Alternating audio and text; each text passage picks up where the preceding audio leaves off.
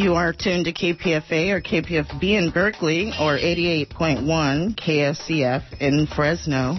The time is 10 a.m. Today, Economic Update is being preempted to bring you Project Censored special broadcast on the 50th anniversary of the assassination of President JFK Kennedy. So please stay tuned.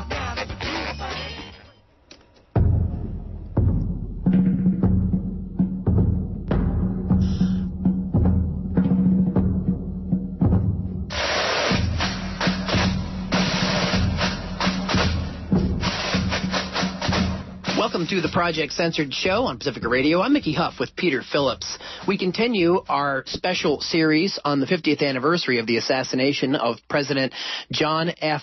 Kennedy. This hour, Peter and I interview Mark Lane, attorney and leading researcher and author on the assassination of President Kennedy. From his 1966 best-selling critique of the Warren Commission, Rush to Judgment, and later work, Plausible Denial, to Last Word, My Indictment of the CIA in the Murder of JFK, Lane is noted as a key expert in matters regarding the JFK assassination and subsequent government cover-up.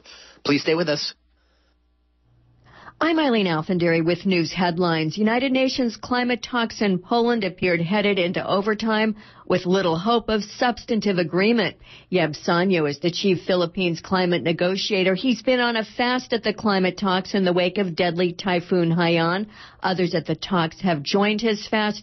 Sanyo welcomed their support. I, of course, stand in solidarity with the interfaith community as we stand together on this urgent call for climate action, not just for climate action, but for climate justice and equity and solidarity among the most vulnerable peoples on earth.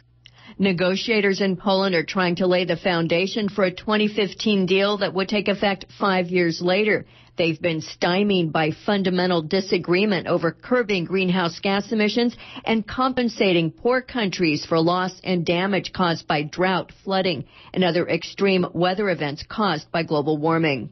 The death toll from Typhoon Haiyan in the Philippines has risen above 5,000 and is likely to climb further. That's according to the Philippines Interior Secretary. He said more than 1,600 people still are missing. The government and the World Health Organization have launched a massive vaccination program for children to prevent outbreaks of measles and polio. Russian judges have granted bail for 29 of the 30 people arrested following an anti-oil drilling protest by Greenpeace in Arctic waters 2 months ago. Greenpeace posted bail for the 28 activists and 2 journalists. Reporters asked Peter Wilcox, the captain of the Arctic Sunrise, about whether their action was worth it. If we made people more aware of the dangers of drilling in the Arctic for oil and the unnecessary need for doing it, then it was successful. But at this point, for me, it's very hard to judge. The Greenpeace members and 2 journalists still face charges of hooliganism, which carry a sentence of up to 7 years in prison. BART delayed the start of service until about 7:30 this morning, forcing commuters onto crowded roadways. The problem was caused when BART computers stopped properly communicating with track switches. BART's board yesterday voted to delete the paid family leave section of the recently concluded contract before ratifying it. BART management said it made a mistake when it signed off on the provision. Union leaders called the BART vote unprecedented and illegal. Josie Mooney was the chief negotiator for SEIU Local 10-1. This is stunning. In fact, we all are stunned. In my more than 25 years of experience negotiating contracts, I have never seen such abdication of responsibility. Union leaders said they would consult with an attorney and with union members before deciding on the next step. California's new health exchange, Covered California, will not allow canceled policies to extend past the end of the year. The board voted unanimously against President Obama's proposal that people who have expiring individual insurance policies be allowed to renew them. Peter Lee, the executive director of Covered California, also said at last count nearly 80,000 Californians have signed up for coverage on the California Exchange. What we have as of November 19th is 79,800 individuals, almost 80,000, who have gone end to end and picked a plan. They pick that plan 6 weeks before they need to. They don't need to pick till the end of the year, which means that we have a huge number of people that have said, I see these private health plans available through Covered California, and I've been given the tools to pick the right plan for me. Last week, 18,000 in the week. We're seeing huge increase every week. Peter Lee is Executive Director of Covered California. A federal appeals court has refused to toss out court rulings finding that New York City carried out its stop and frisk policy in a racially discriminatory manner. Last month, an appeals panel had suspended the effects of a lower court ruling. New York City argued the panel's decision to remove federal Judge Shira Schindlin meant it should also nullify her rulings. The court declined to do so. Dallas, Texas is observing the 50th anniversary of President John F. Kennedy's assassination with its first official ceremony. Kennedy is being remembered with prayers, a speech by the mayor, and military jets flying over the city plaza where he was shot. I'm Eileen Alfandary. News returns at 6 with the Pacifica Evening News.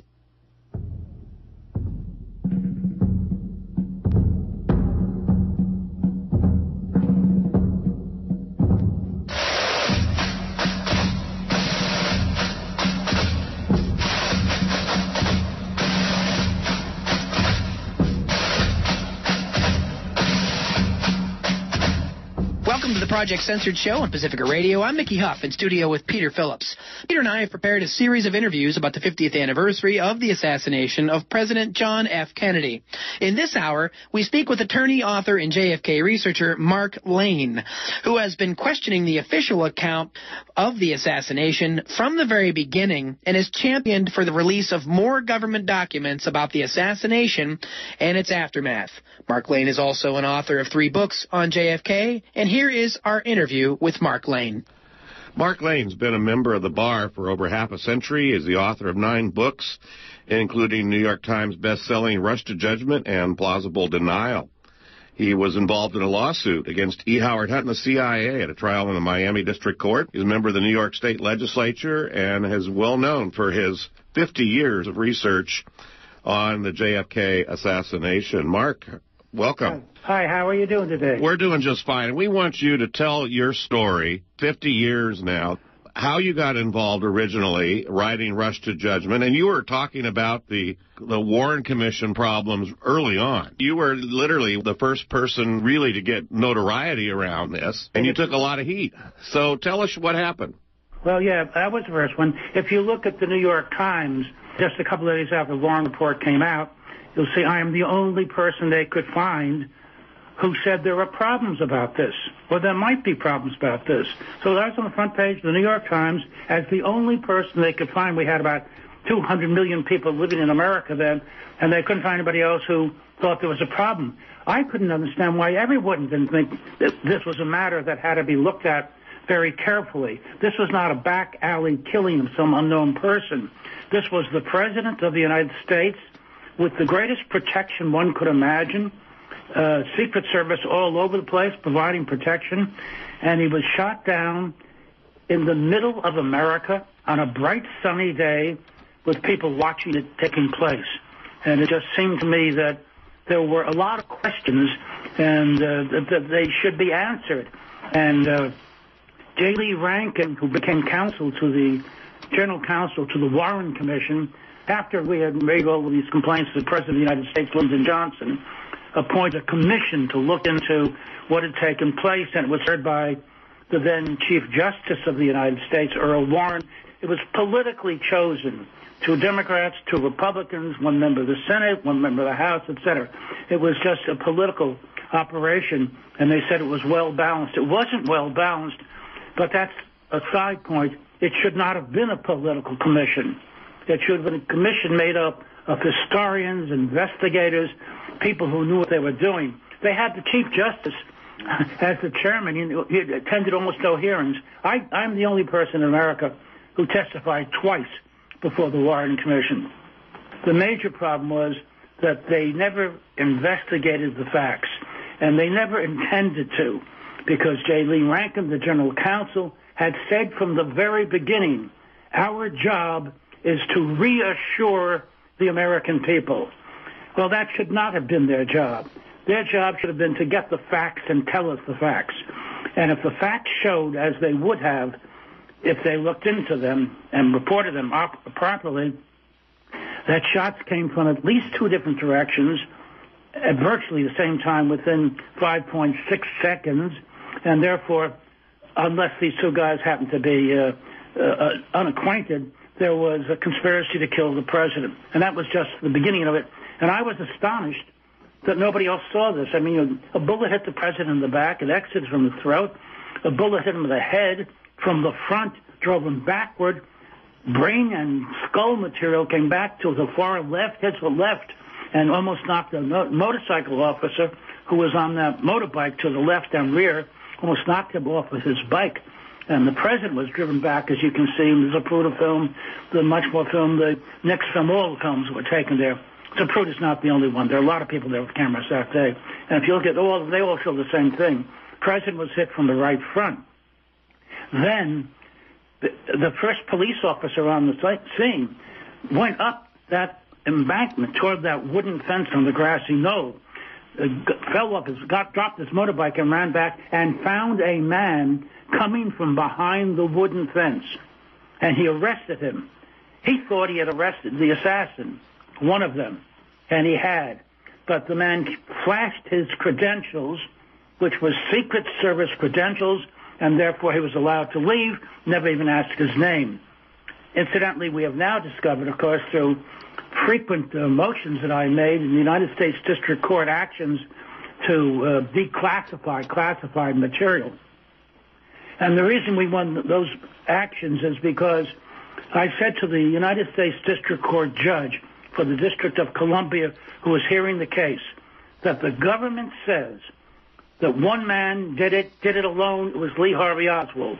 Now they say there are reasons of national security why we cannot see all the evidence which they've classified and hidden from the American people.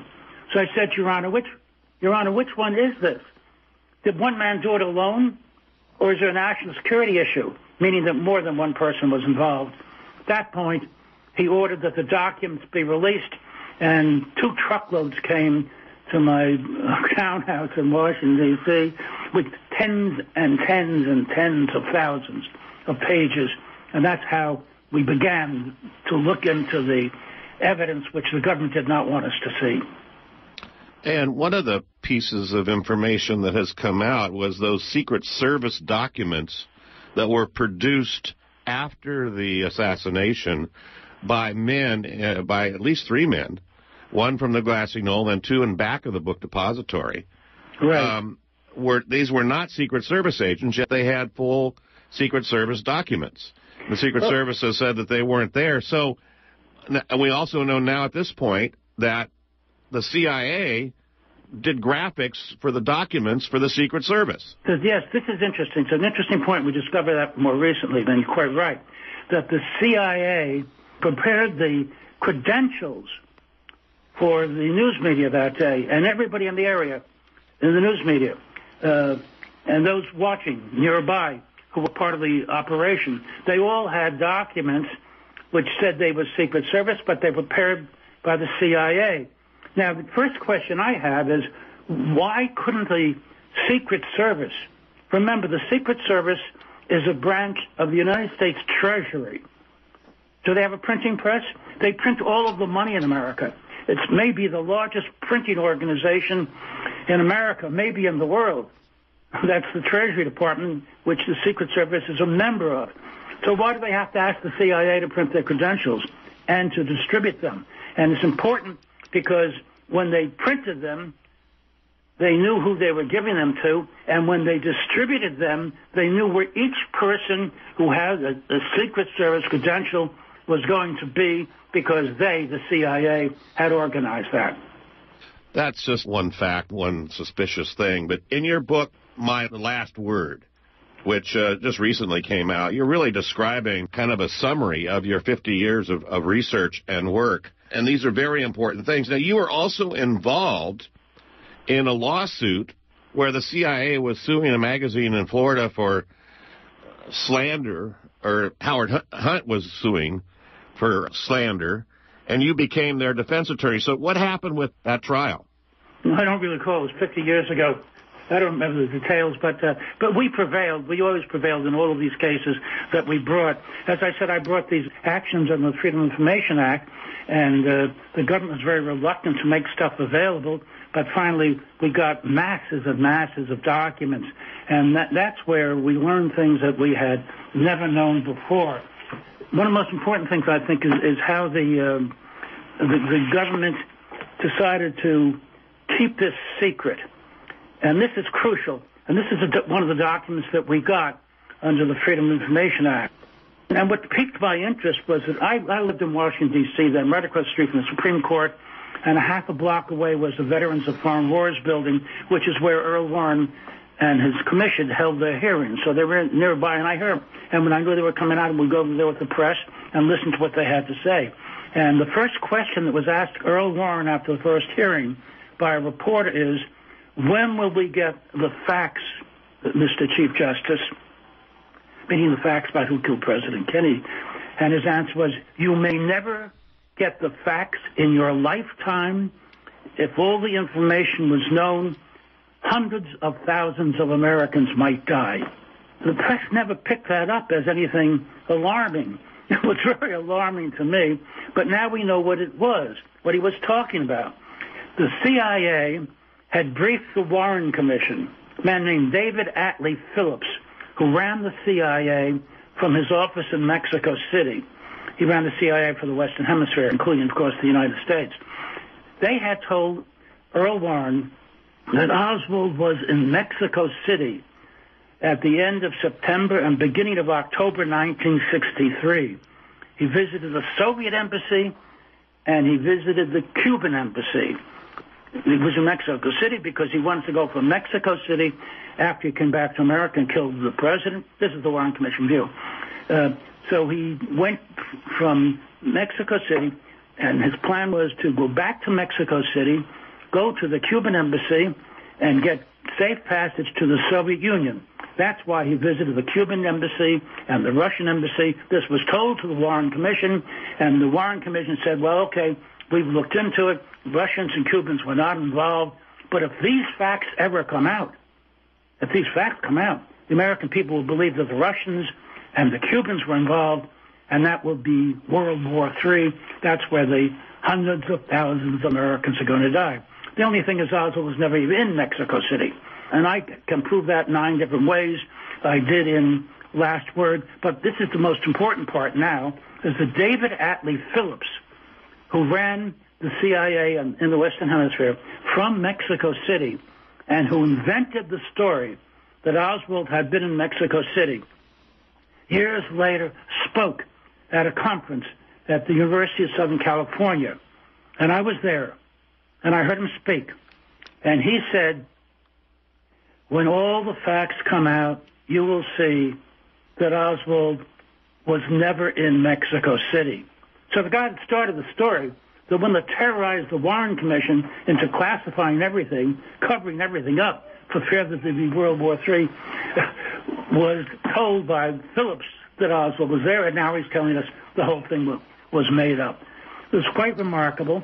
And when this was reported in the news media, one of the apologists for the commission said, yes, it's true. David Phillips did say that Oswald was never in Mexico City, but that's after Mark Lane's brilliant, harassing cross-examination had him so confused. That's what he said. Well, it was at a conference at the University of Southern California. It was tape recorded. It was in the news media. We have the transcripts and everything. I was there, but I didn't subject him to any cross-examination.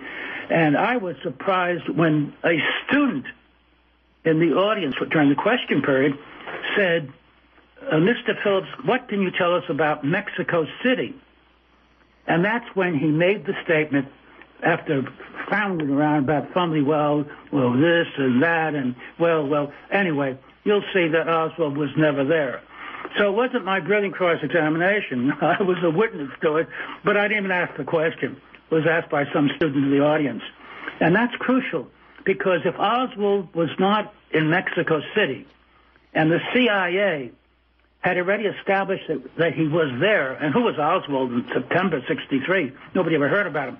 But the CIA left a trail in Mexico City of someone who's supposed to be Oswald, but Oswald was not there, left a trail in September of 1963, so that 2 months later, when Oswald was arrested for the murder of the president, they could show the Mexico City connection. But the fact that Oswald was never there, and the fact that the CIA had made up that story 2 months before the assassination, tells us a great deal. It tells us that in September 1963, the CIA knew that 2 months later, the president was going to be assassinated in the United States. And how did they know that? They knew it because that's what they were planning to do, and that's what they did. And David Phillips even ran into a problem when he testified before the House Select Committee on Assassinations, in that they asked him for proof on the records that Oswald was in Mexico City, and he said they'd been destroyed, and the tapes had been destroyed because they were taped to both embassies. Yet, however, their memo, after Phillips said that the tapes had been destroyed, a memo that was sent to the CIA to Hoover contradicted that, which there was a copy of. Yeah, it was after November 22nd, and it existed. And more than that, they had the tape recordings, and 7 FBI agents, 7, that's everyone who had spoken to Oswald. He was arrested, of course, November 22nd, 63, and he was murdered in the basement of the Dallas Police and Courts building 2 days later by Jack Ruby, who had been associated with American intelligence. But during those 2 days, he was questioned by 7 FBI agents, nobody else. This is crucial. From the time Oswald was arrested to the time he was killed, he was not allowed to talk to an attorney. And he said, you can see him on the videotapes of him walking back and forth, being led by the police and the Secret Service and the CIA surrounding him. But he said, will some lawyer please come forward and give me some advice? Will some lawyer please come forward? I haven't been allowed to see counsel. Okay, I'm a lawyer. That was an invitation. And I went to the Warren Commission. I went to the authorities in Dallas, and I said, I'd like to represent Mr. Oswald. He said, will a lawyer please come forward? I'm coming forward. But they wouldn't let me talk to him. They wouldn't not let anyone talk to Oswald except FBI agents, and we don't know what was said there.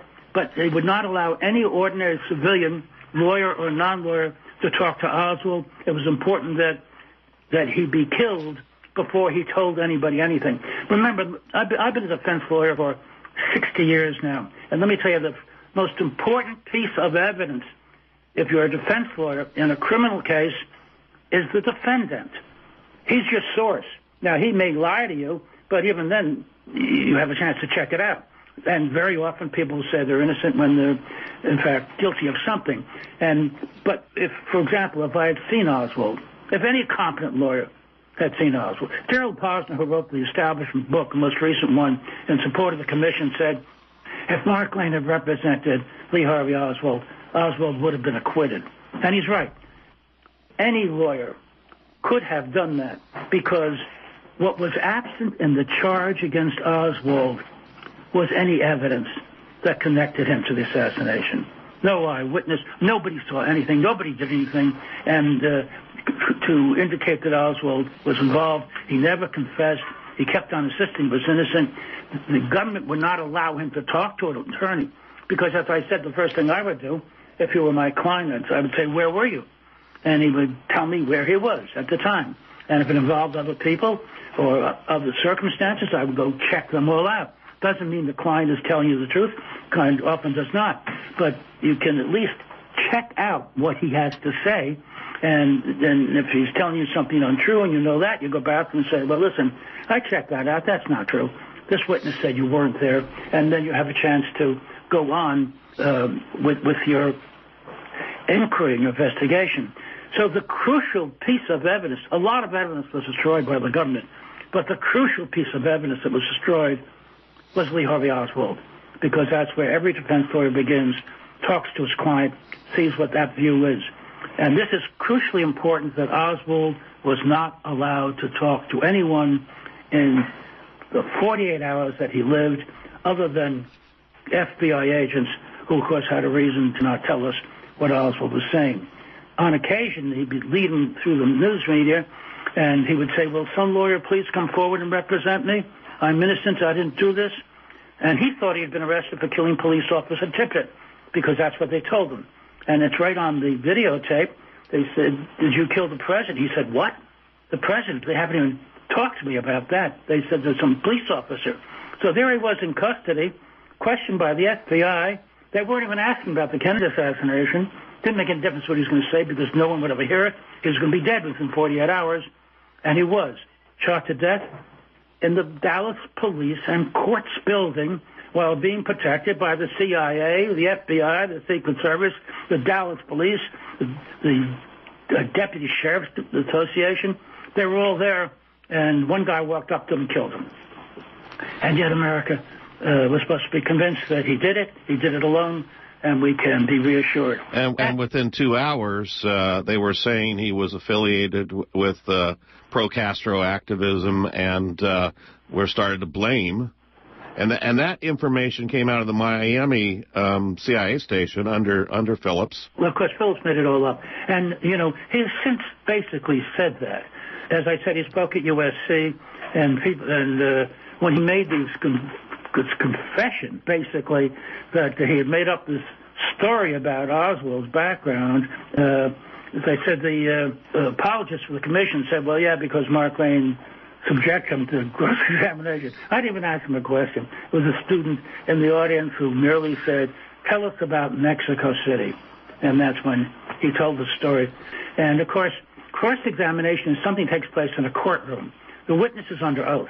So that can't be cross-examination in a public meeting because all Phillips would have to say if he wanted to say anything and not answer the question is that's sort of classified, I can't go into it. He had said that on a number of occasions about a number of different things.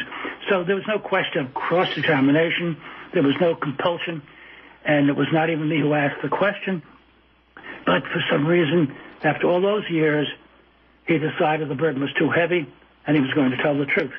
And later that day, because that was a panel that had a number of CIA people, a number of other intelligence people, and a number of people who opposed what they were doing, including myself, Donald Freed and others. Donald Freed was a teacher out there, a playwright, who had organized that whole conference at USC. And nobody could compel him to do anything, Phillips, or anybody else. And all you have to say is, that's not relevant, so I'd rather not discuss that, or it's classified. After all, I was working in my capacity for the Central Intelligence Agency then. He didn't do those things. He answered the questions. There was no compulsion. And he made it plain Oswald was never in Mexico City. So if Oswald was not in Mexico City in September, why did the CIA leave a trail behind saying that he was there in September, knowing that they wanted to have him as the fall guy in the Kennedy assassination? But the frightening thing, of course, is the assassination had not taken place. So they had pre-knowledge of that assassination, which is frightening because there's only one way they could have that, and we know what it is. We're talking to Mark Lane, longtime researcher on the JFK assassination, author of Rush to Judgment, author of Plausible Denial, and more recently a book, My Last Word. You've been very involved in this, but during the course of your involvement, you now have evidence where the CIA was actually identifying you and calling on their assets in the media to label you a communist and try to discredit you. How did you come about that information? Good old Freedom of Information Act. And I brought an action in the United States District Court for the District of Columbia. Again, the government said it was a question of national security. And again, I said to the judge, they say one man did it and did it alone. There was no conspiracy. They cannot tell us there are questions of national security involved and stick to that story. So which one is it, Your Honor? And he said, which one? And they didn't have an answer.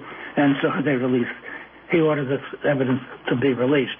And yes, it's a kind of a chilling document. It's a CIA document talking about how to silence me, and it was sent not only to all of the stations in the United States and all of their contacts in the United States and their assets in the United States. The assets were people who worked up the New York Times, CBS, their assets that they consider to be assets were in all of the news media in America. But it was sent because I was also lecturing on occasion in London and in Oxford and places like that. So it was sent to all of the station chiefs all over the world and to all of the embassies of the United States all over the world. And the embassy took action. For example, and they were told how to do it. For example, if it was announced that I was going to speak in Paris, then they would have someone claiming to be with the American embassy in Paris send out a document saying that the place where I was going to speak had been changed, or the day had been changed, or the time had been changed. In other words, they sent out this information so that people would not come.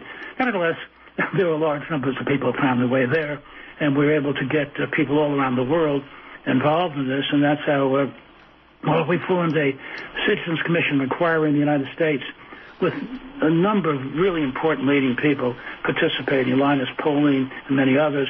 They were formed all over Europe as well, with members of parliament and leaders of government even demanding that the information be made available to everyone. So it was an interesting run, and of course one of the documents I used in organizing this was the CIA document saying that I had to be silenced. And I said, don't join in that. And then, of course, we heard from J. Lee Rankin, who was the counsel of the commission, and he kept on saying we have to reassure the American people. How? By telling us that there was a conspiracy to kill the president. We didn't catch the guys that are still out there running around. Do you feel reassured now? That wouldn't do it. How do you reassure the American people? One man did it. He did it alone. He's dead, and it's all over. That's how they could reassure the American people. And anyone who says to the contrary is called a conspiracy theorist or a communist at that time. Yeah, sometimes both. The thing is that this is not a theory. Shots came from two directions at the same time. That is, within 5.6 seconds. At least two different directions at the same time. It's not a theory. You're just indicating that you believe that these two people were acquainted with each other when they both decided to kill the president. And that is proof of a conspiracy. But, you know, they call me, the government would refer to me as a conspiracy theorist. While we are talking now, in every city, in every state, there are grand juries who are being presented with evidence by federal authorities or state authorities claiming that some person somewhere was guilty of a conspiracy. This is the major tool used by federal and state courts to prosecute people for crimes which they committed, or sometimes too often for crimes which they did not commit. They throw the conspiracy count in there. The federal government and every state government and all the prosecutors, they are the conspiracy theorists. They do this thousands of times a day altogether throughout the country. And I said when shots came from two directions at the same time, obviously it was a conspiracy. I did it one time because the evidence called for it. That doesn't make me a conspiracy theorist. We're speaking with Mark Lane, author most recently of Last Word, My Indictment of the CIA in the Murder of JFK. Mark Lane, this is Mickey Huff from Project Censored. Thanks again for joining us for the interview.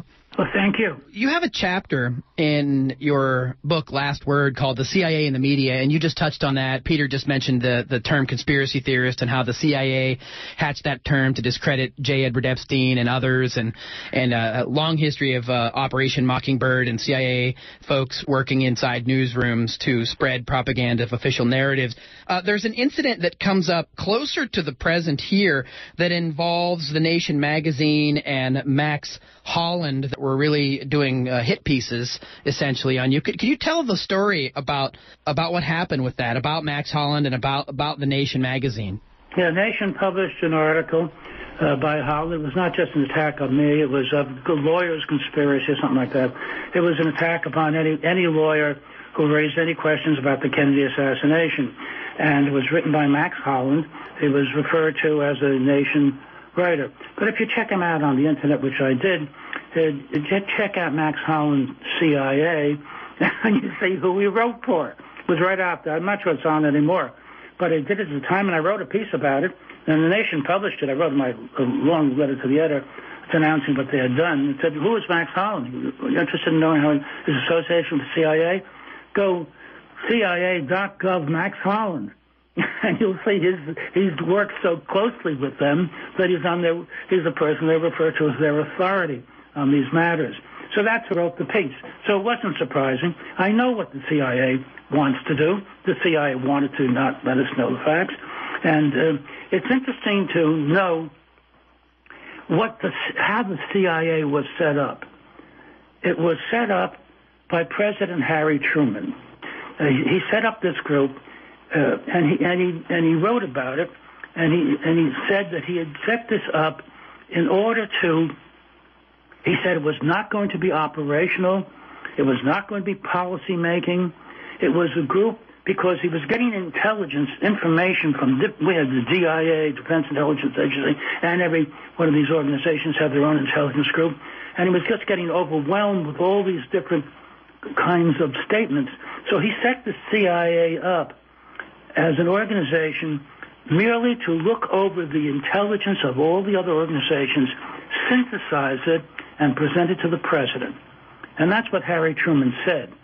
And it's interesting that 1 month to the day after the assassination, when the question was, was the CIA involved, Truman wrote a piece published in the Washington Post.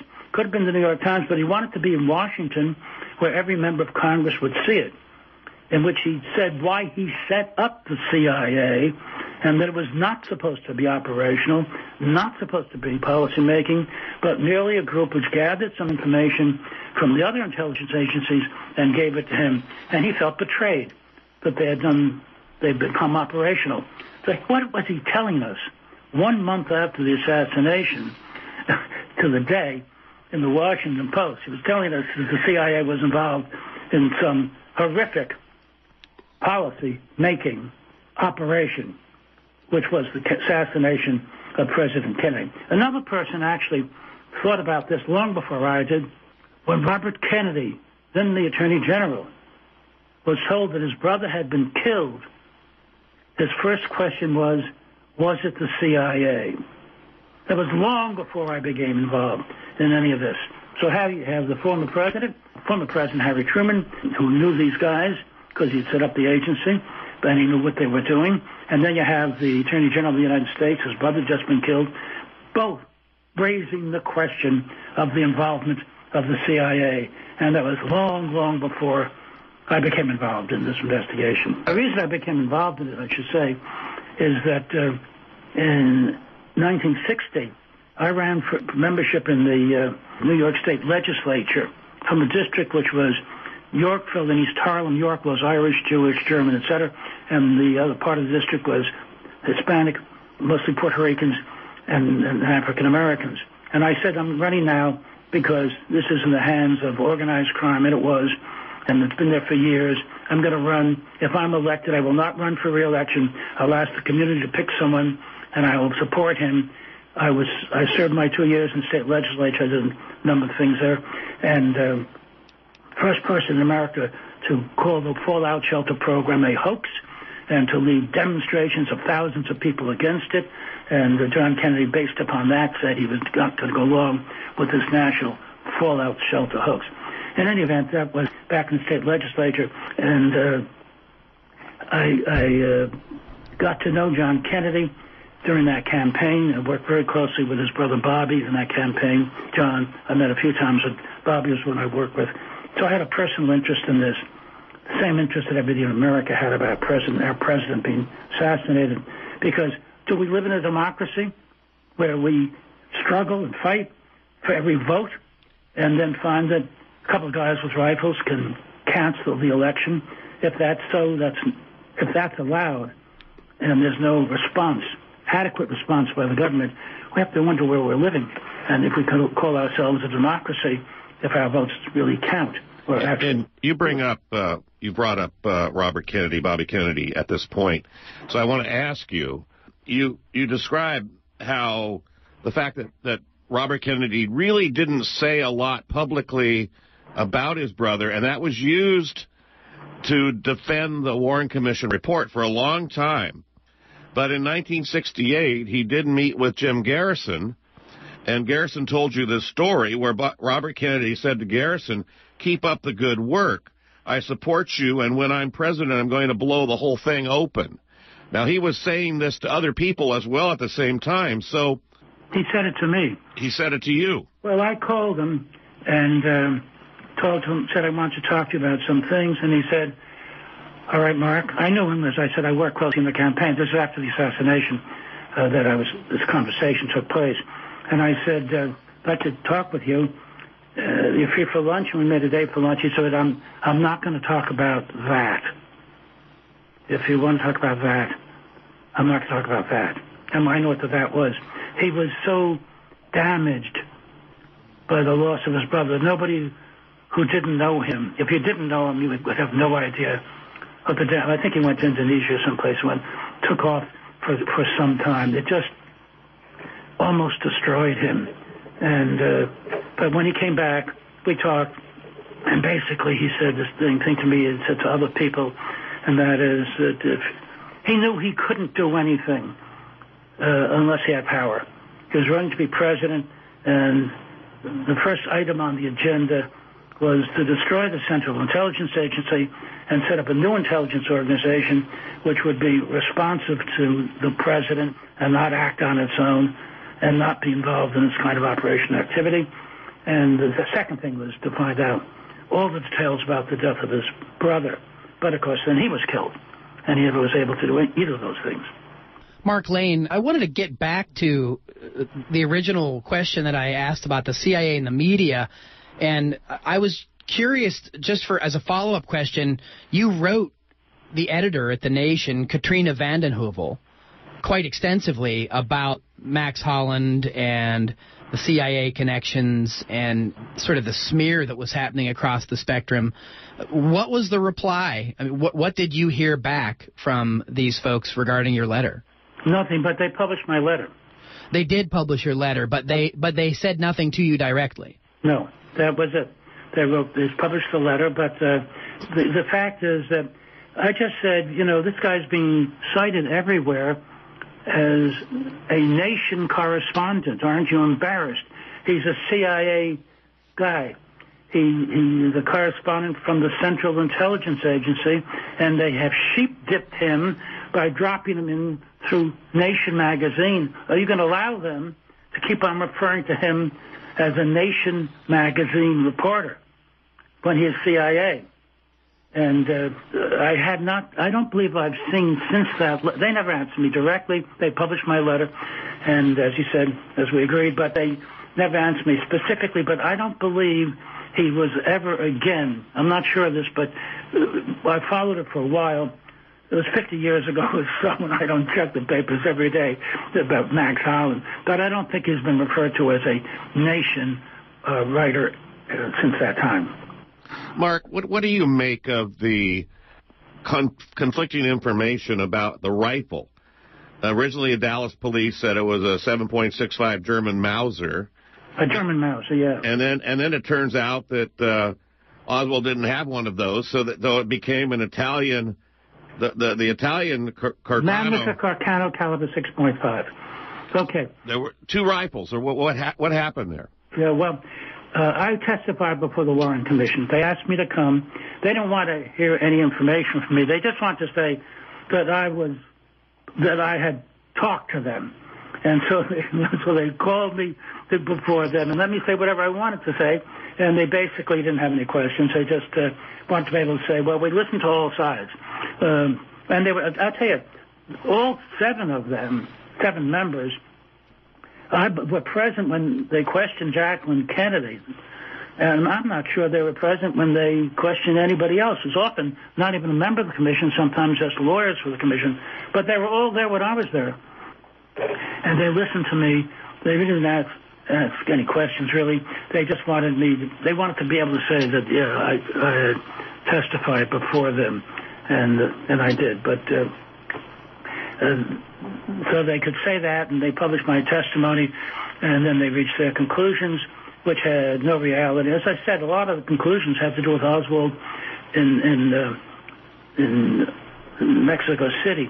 And that Mexico City story was crucial because it was then that they were able to say that Oswald had met with the Russians and the Cubans at their embassies, but we don't believe there was a conspiracy, that the Russians and Cubans were involved, but the American people will believe it. And as I said, that's why Warren came out from his first hearing and said, you'll never get the truth in our lifetime. And if the facts ever came out, hundreds of thousands of people could die. He's talking about World War III, because if we heard that Oswald was there, we would all say, yeah, let's declare war. Well, of course, we wouldn't do that, but that was something they said they were concerned about. But, of course, when you come right down to it, Oswald was never in Mexico City. The story was fabricated by David Atlee Phillips, who ran the CIA for the United States from his office in Mexico City. Mexico City is a good place for the CIA director of America to be, because they don't have a lot of reporters who are asking a lot of questions, and they don't have police who are wondering about illegal activity taking place there, and because they were foreigners and they didn't care what they did in the United States. Phillips could not operate out of the United States. He's committing too many crimes, including mail fraud and stuff like that, federal crimes.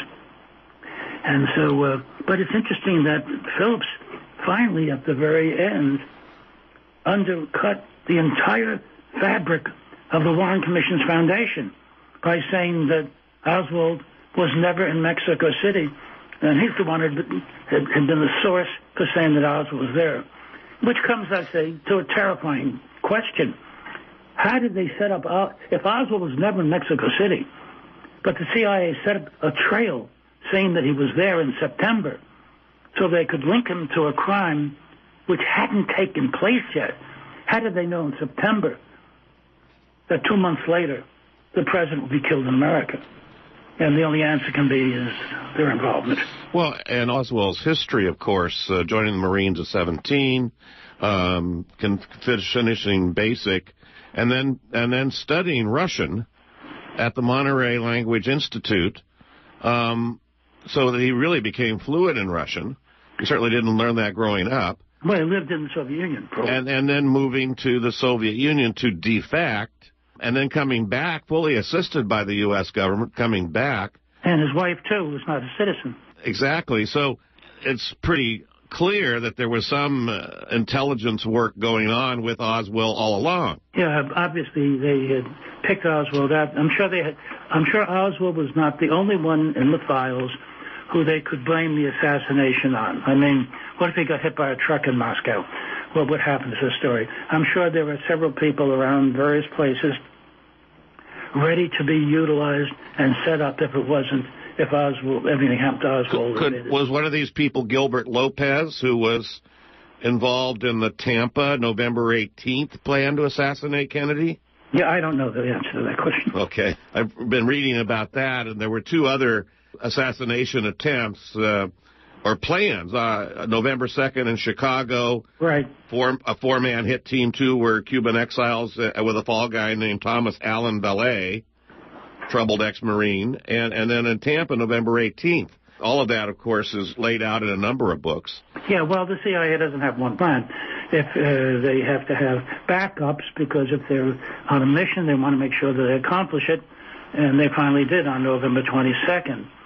And we lost our beloved president. And it's still in my heart. I mean, I know John, and as I said, I worked with him very closely with Bobby in the campaign, but, his policies during the 3 years he was in office were not all that different, but the feeling in America was after the Ike age of silence and frozen ideas, all of a sudden the lights were brilliant night in the White House. There was a whole spirit in America. We had a young president, attractive young wife, beautiful kids. I mean, it was like America had changed overnight. We were a country which now had some hope about what the future might bring, and then that ended on November 22nd, 1963. And here we are 50 years later still talking about it. because we never got over it. And the most amazing thing is, with all of the media in America, all of it, supporting the story that Oswald did it alone, with the government supporting that, and with me and a few other people saying, I'm not so sure, almost two-thirds of the American people said they did not believe the story that Oswald was a lone assassin. Shows that American people have a lot more sense than the leadership gives them credit for. Mark Lane, your book titled Last Word. Let's bring this up to the present. Here we are 50 years later. What do you still have hope for? What I've hoped for all of these years and worked for all of these years, this is not the only thing I've done for the last 50 years, but this has been a theme for a lot of my work, is to have this country become an honorable country again. And our honor can be restored only when the government that we elect tells us the truth about what they did 50 years ago. And when that day comes, if it should come, but when it comes, if it does come, we will then be able to say, hold our heads up in the world and say, we are an honorable country.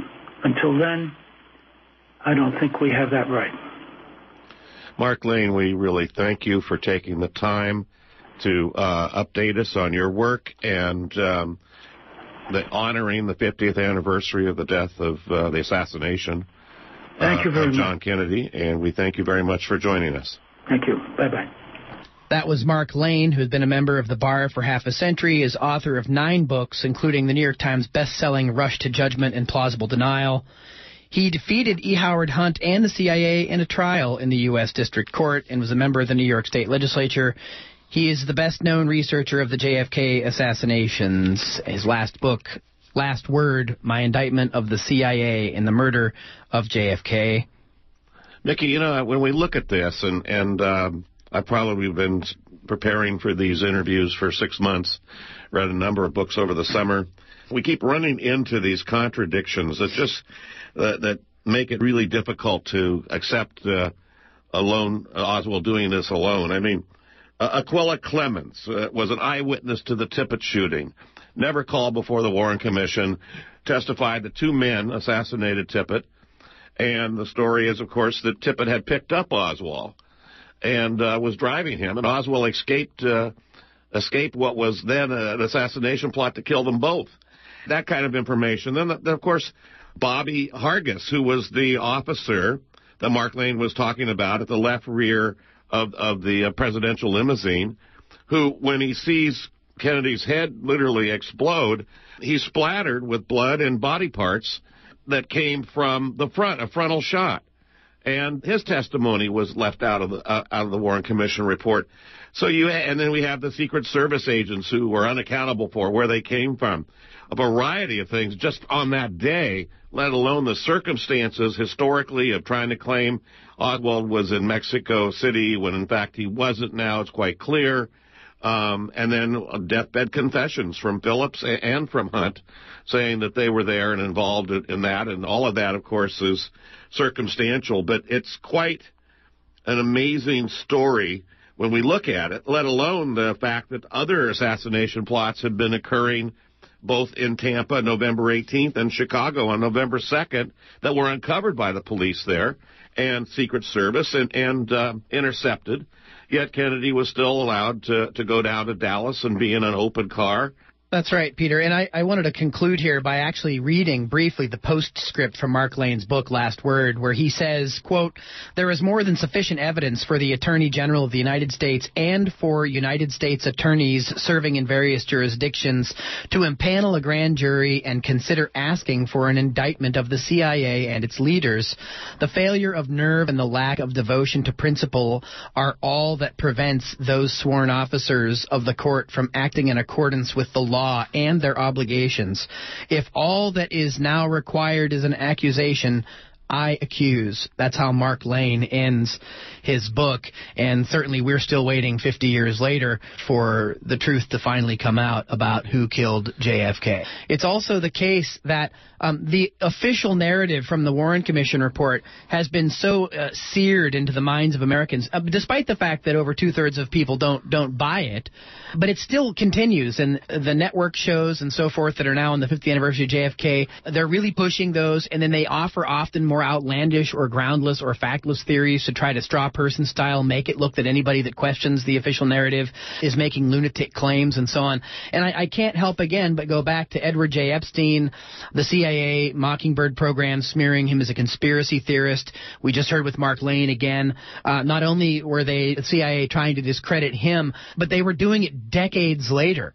The same, again, tired narratives trying to discredit him. And even into the so-called liberal media, not the corporate media, but the liberal progressive foundation-funded media, the narratives there of attacking anybody that questions it. And I have to say that we've interviewed several people here, but Mark Lane clearly has something to say about this and is clearly an expert on the matter.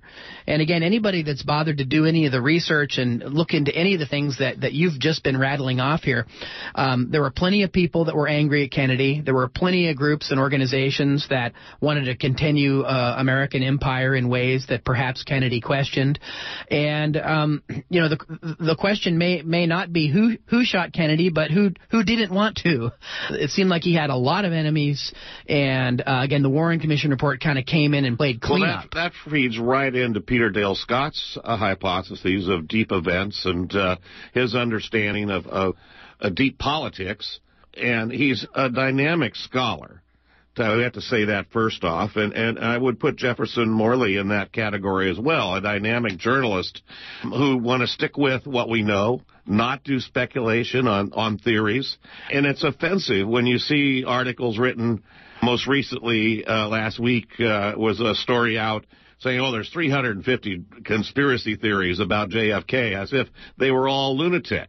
And Morley's quite clear with that, saying that, there's some that are pretty awful. And he certainly said the mistaken gunfiring by the Secret Service and the limousine behind blowing Kennedy's head off is an absurd story. But yet that's playing on national television on Reels As We Talk. So the confusion that's deliberate out there, the labeling of people as conspiracy theorists, and then of course, we accept Mark Lane for the research in the 50 years that he's done, but we've also taken a hard look at that really hard, good, solid scholars who examine this work in a realistic way, and certainly Peter Dale Scott and Jefferson Morley are exactly that. That's an important piece of everything, and I would have to say that Oliver Stone and the movie JFK are pretty correct on what they've got.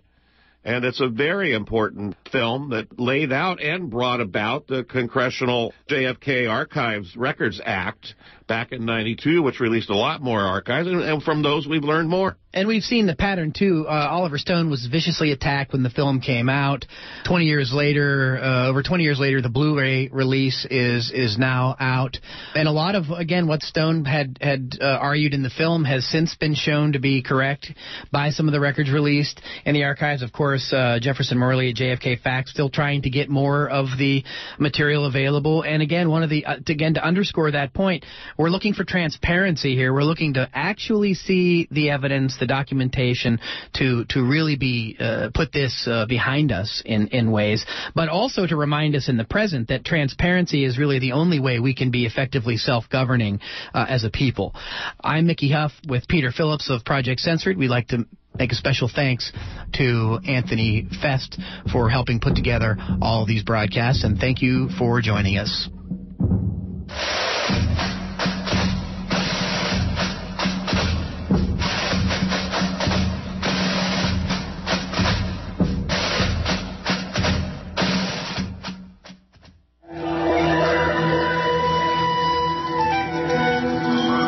Thanksgiving or Thanks Taken? La Peña Cultural Center and the Freeland Project present for the 6th year Thanks Taken, Rethinking Thanksgiving, an event to challenge our society's celebration of a colonial mythology through story, song, and speech, to recognize the history of the land we live on and to honor indigenous peoples' resistance. This is a benefit for the Ohlone Land Trust. Thanks Taken will be on November 24th at 7 p.m. at La Peña Cultural Center, 3105 Shattuck Avenue in Berkeley, near Ashby Bart, and will feature Corina Gold, Ariel Lucky,